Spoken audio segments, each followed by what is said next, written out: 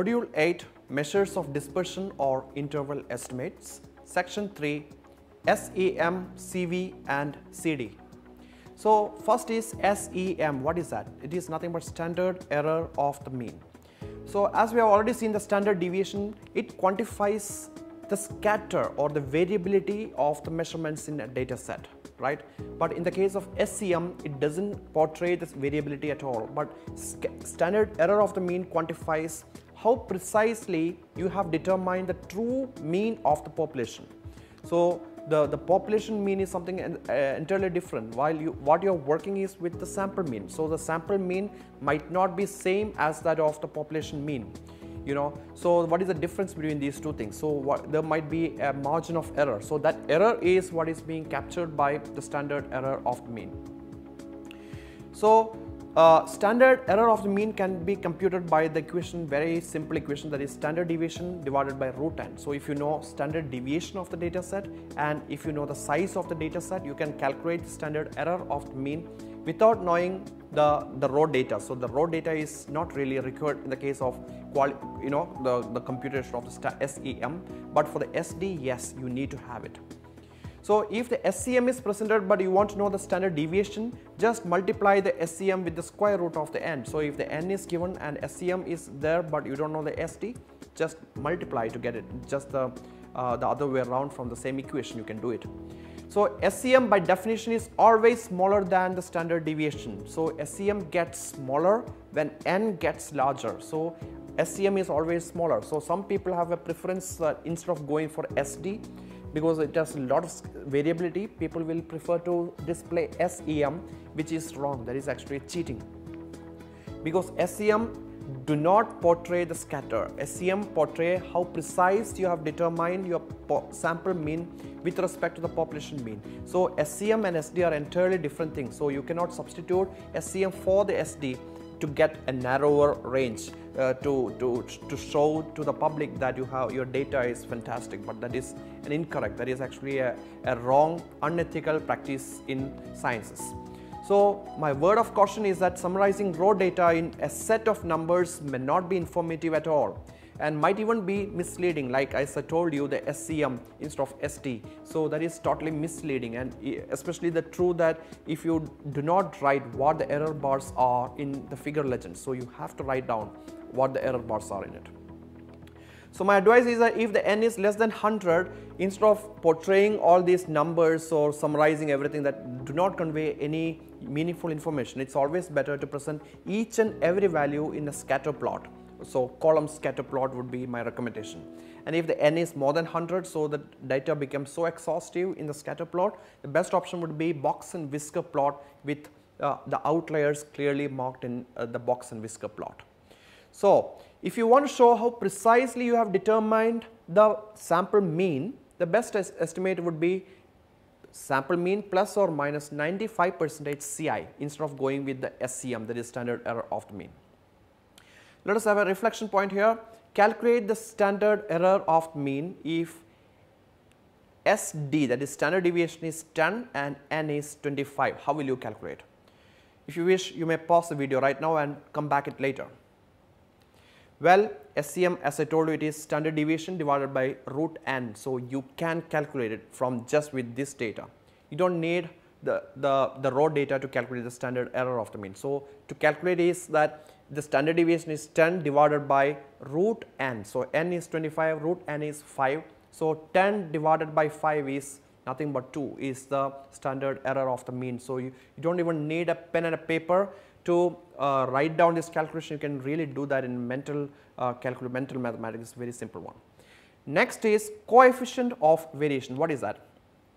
It is a ratio of the standard deviation to the absolute value of the arithmetic mean expressed in percentage. So it is a ratio of standard deviation to the arithmetic mean, but remember the mean can be negative, but you are not taking the negative in this case, so it has negative become positive because this is an absolute value of the arithmetic mean.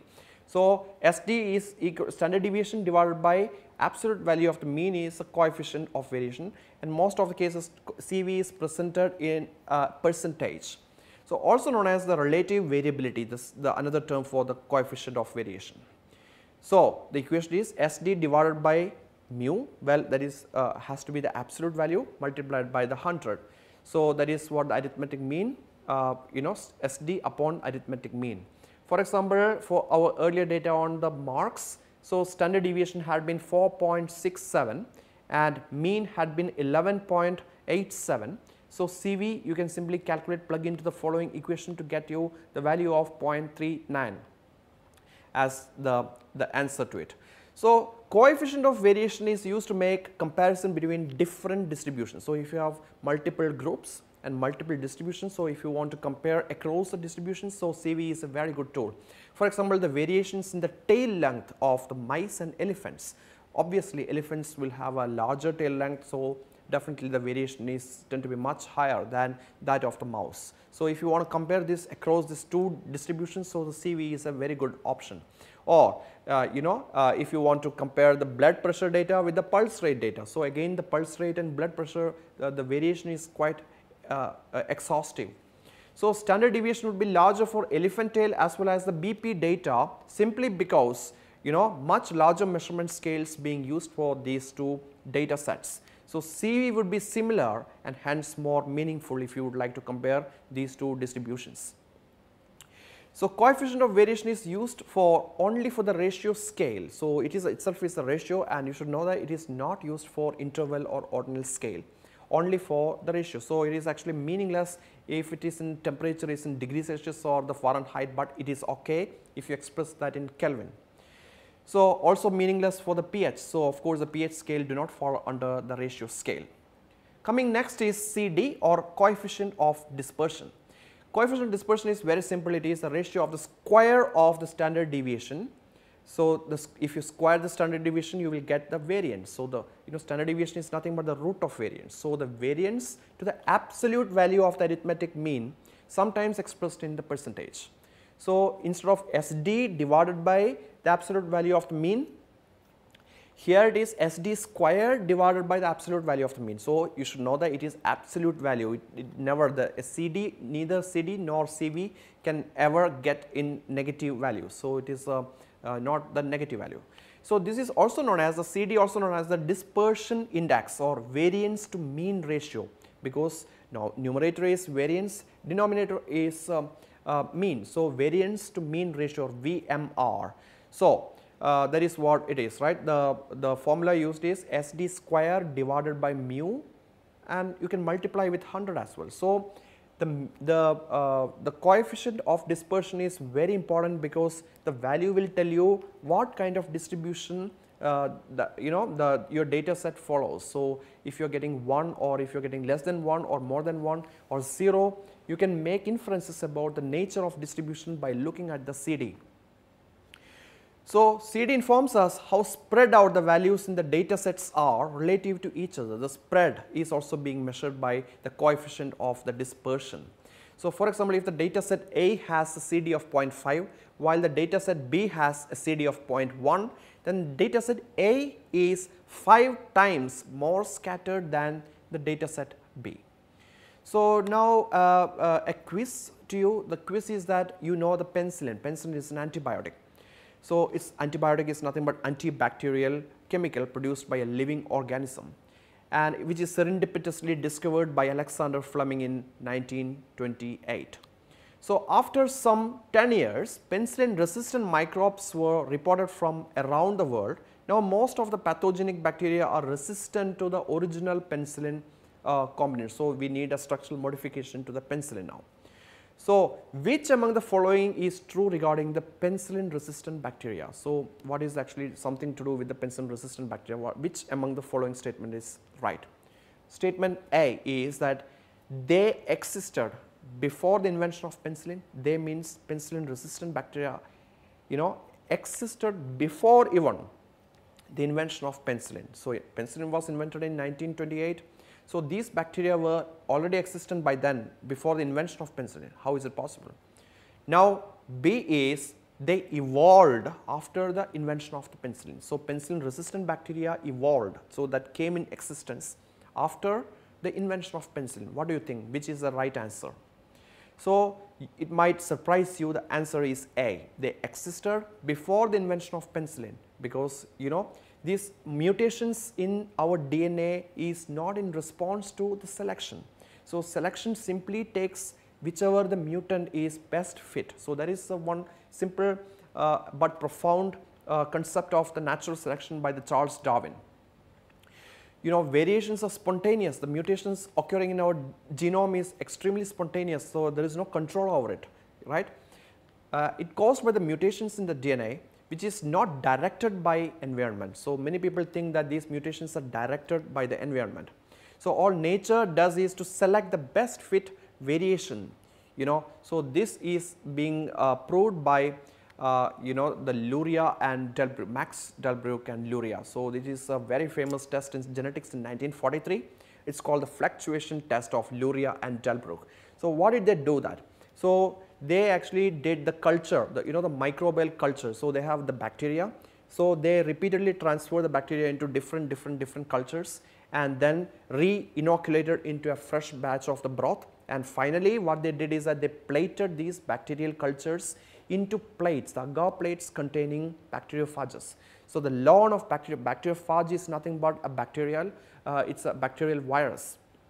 So, phage is a virus. So, the plate contains the lawn of bacteriophage. So, you are plating your bacterial cultures into it. So, what will happen is that there are two scenarios.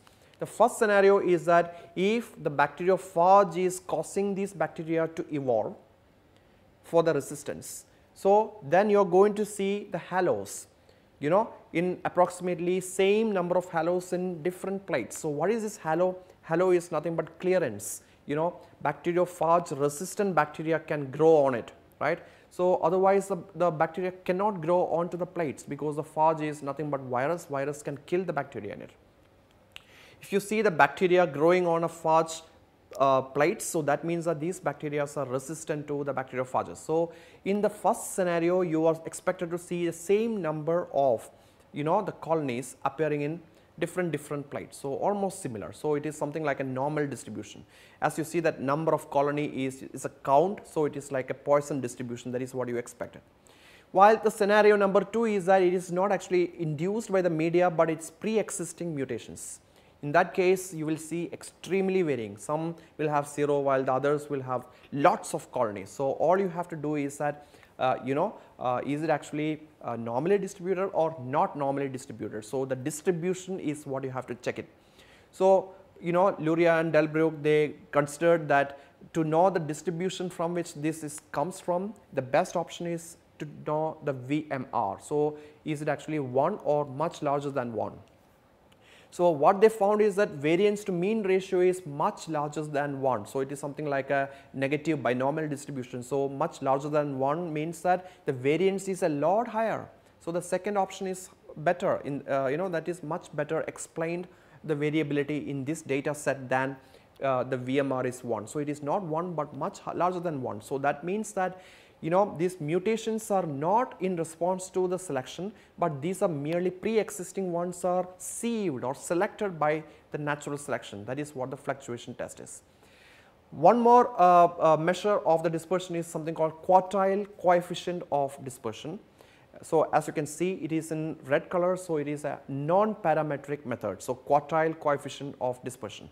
What is that? So, it is nothing but Q3 is third quartile or 75th percentile you have to calculate, then Q1 is the first quartile or 25th percentile and plug into this equation. So, Q3 minus Q1 divided by Q3 plus Q1. So, that is what you are going to get there, quartile coefficient of dispersion. So, it is something like CD, that is coefficient of dispersion, but this is this does not make any explicit assumptions about the probability distribution from which your sample came from. So, it is a distribution independent method, the quartile coefficient of dispersion. So, CD will tell you how spread out the data sets are relative to each other. For example, one data has a COD, that is quartile coefficient of dispersion is 0.5 while the other has 0.1. So, that means that it is 5 times larger, you know, see the QCD, that is a quartile coefficient of dispersion.